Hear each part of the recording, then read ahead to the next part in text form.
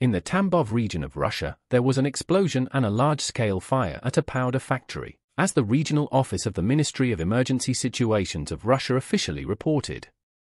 Photos and videos of the event were published on social networks.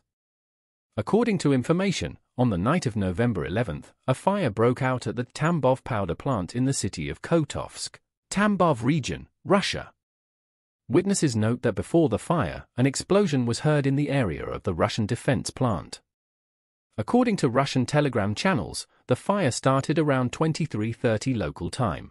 There are assumptions that the explosion occurred in the fifth workshop of the plant. The fire was confirmed by the regional department of the Ministry of Emergencies of the Russian Federation in the Tambov region, having received a report of an outbreak at 022 in a separate one-story brick building of the Tambov powder plant. The area of the fire was approximately 300 square meters and was contained in an hour and a half. An investigation is currently underway to establish the causes and circumstances of the fire at the Russian powder factory.